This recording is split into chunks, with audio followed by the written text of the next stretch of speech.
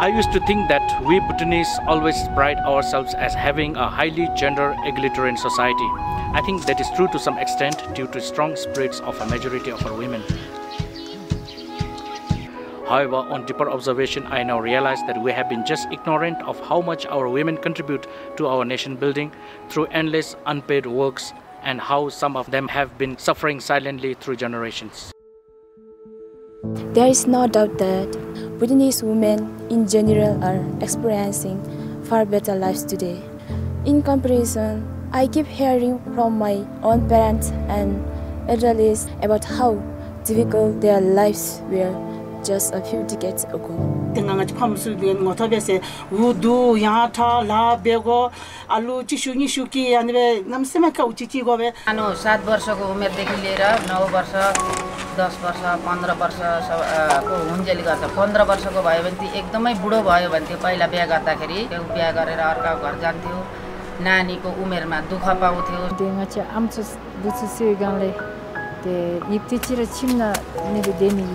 Metobla ditsira de chu jogo tele no choilo sing thua jogolo tele thana rangi alulo omchira leshumbe jinigi ditse metobla ni dilabu zamingibu yamna patrunila turkamera thokni chuwa omchang namdabu soso turun handenibu nabu thomnyani chu niunira wakta dini i wakta kile champana apa ibi disara hangabu gilara masiwani ibi pera masiwani Poges sugin de khora gawachi me magawachin apa khase mitube te sema tubdara ai di lukan yanam same bomo me aluda kanil poge chashablu ta timdi ta ji yasu zumjire te chome se shunila te project khatule te ta alu chika ja thatulu tabde modode te amsugi bilu te alu zo ja be ngale timgi lamlu berude te telen nakhana de chapter bese chure de olamdi te yathon te bumji dechi te ma man te unga pitu chitu dane be ngale te ta juthangjura te ta nebadi te ta aludida te ayu imbe se shunila nyama be chindi namsabe ka uchemela amtu desu ikhal phalo te kachmo se wachin lenka desu bolo khami aba आफ्नो नानी पाउने छ भने गाउँमा hospital देखेर थिएन हामी आउनु पर्थ्यो 90 किलोमिटर बजारमा हस्पिटलमा आइपुग्दाखेरि 90 किलोमिटर हो हाम्रो गाउँबाट ngachi phame ka abduludi te alu khago be ke nimela te kathapse minula tera khamchi ke sup alu chungi chusu ke ruke nganga tutu ke ruke tera khago be ke supra ke nime de te boda yalu chidi te so so be yalu chidi shiume tela te thare be ngala alulu shinigi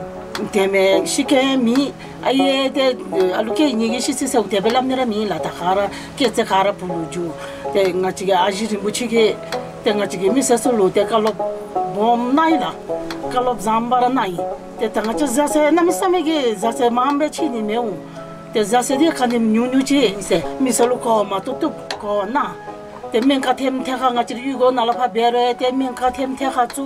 thung so kha chole sha chu be ngale te alu ke re kara ke se chip de le jimra omila ngachira gi amtu da ma ti chu kha che go bi nya de ngoma di gi tenda sa ora ka chi mo se achin nami sami chi gi chi khase mi seta dele chin da lu tab de uma de utin dele la lu chi phoge gi di te ta amtu so so chi di ma ji di de sa che re la li gi sho cha ta chi cha lalu ya ani zumete phada sula jushila am tu yese chimna log oma shible tendigi te kanel bom rani be chumna se shudolla ta phoge chamchul membela ta jodi te amchuge jumela phojege jum mani didi achichi ta phojara mandon la ta chimna dunzo be tene shumba be dumiti chu ta mamra phoja chu mandon la jushidira amchu chu imzume thomela केटी उमेर सानो हुन्थ्यो बुद्धि पुग्दैन थियो अनि कुट्नु यस्तो गर्थ्यो नि त बुढाले घरमा आएर चाहिँ अब कुट्नु कति काम गरेर दुःख पाएर गलेको हुन्थ्यो बुढा उता गएर के अरे अर्को केटीसँग लागेर आयो के अरे घरमा न्यु खोज्यो बुढीलाई कुट्यो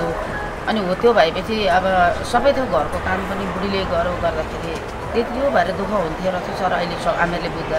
ngaca am suti tap made mudi kachi mo se achin ngaca regi dra di ngorangi luluta di yuni di dra zuka bakti di ne di te pha kumthe ji go isa khara judi besa chere te nekha du se sudala ta ke phoja begale khoru kachira beru kachira kate jodi beru ta jimi ki khatan tim bimi mindo tenga cham swichi beli tin ta chikhale jo kachi la chungu chira jusore ruki khatan tim beume. While the COVID-19 incidentally banned social gathering of clubs, karaoke and dryans, still then the risk of STD remains high if preventive measures and advocacy is not undertaken. I heard that one of the most common problem of family fluid are husband spending money on alcohol while their kids and wife remain almost hungry at home. I think the COVID-19 is a case where we have learned clearly that we have not done enough. For instance, we have read in the newspaper that the domestic violence cases have been increasing. Then we have to consider that many women must have been suffering silently, not reporting their cases. Stories of hardships are very normal to hear, but it is good that we are at least in Bhutan, where we are ruled by very far-sighted kings who ensures very stable government for its people and us women. Otherwise, when I look at the situations of other countries such as Middle East, I feel so sad for women's conditions in these countries. We have now developed an accelerated mother and child health policy to address the health of both the mother and child, to ensure a healthy mother and a healthy child, and ultimately healthy adolescent population who will contribute as healthy adults for a healthy nation. We have another program, the Adolescent Health Program, that looks at adolescent sensitive issues like adolescents' nutrition, sexual and reproductive health needs, and mental health issues of the adolescent. All these informations will be very useful for us to address the issues related to the violence against women. I think today most Bhutanese people understand the issues of domestic violence. This has been possible due to the efforts put in by various government agencies like the Ministry of Health, the Ministry of Education, NCWC, and NGOs like Renew. In Bhutan, one of the key challenges is the very low representation of women in decision-making roles, be it in politics, in governance, or in leadership. It is important that women are involved in the decision-making process and not merely treated as beneficiaries. The National Key Result Area 10 of the 12th Five-Year Plan clearly reflects the Sustainable Development Goal 5, which is on gender equality and empowerment of women and girls, and it has very clear targets on preventing and eliminating gender-based violence.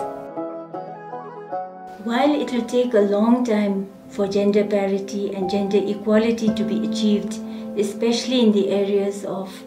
decision-making, in the areas of economic empowerment, and also in the areas of the elimination of gender-based violence,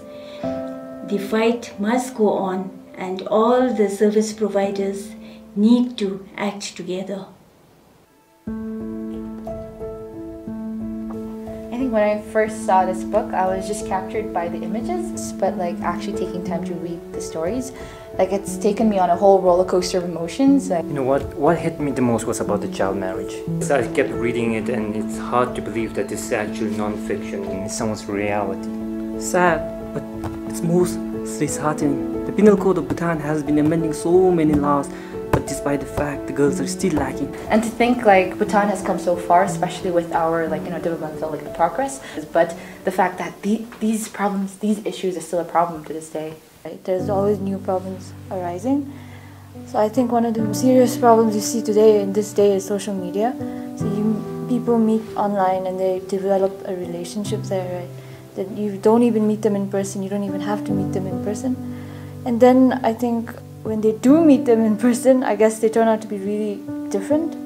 So I think majority of women go through that problem. You're right, like, as you said, like, development brings like new problems as well. And,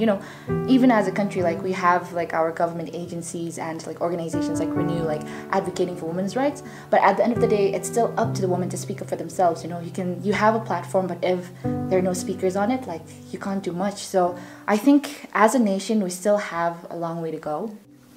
With gross national happiness concept as a guiding principles, Bhutan is known to have most progressive policies and legislations with regard to rights and protection of women and girls and children. Yet we see heartbreaking stories of violence against women and children repeating over and over again. Therefore, we can not be complacent, but ask ourselves, remind ourselves, challenge ourselves, why are these stories not getting old, and how each one of us help not to hear these stories. It boils down to the mindset, the attitude of each one of us towards the social issues. This clearly shows we need to do a lot before we realize our goal to have a just, equitable, and happy family in a society. So Renew commits to continue working with the community people at the grassroots through education and information, under the benevolent leadership of Her Majesty Gerum Sagichori Monchuk, and of course support from national and international partners.